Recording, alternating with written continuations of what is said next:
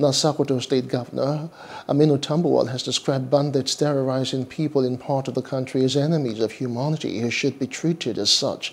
Tambuwal made the remark when he received a delegation of Nigerian Governors Forum led by its chairman, Governor Kayode Fayemi of Ekiti State. The delegation was in Sokoto to commiserate with the government and people of the state over recent attacks by bandits, including the burning to death of 23 travelers.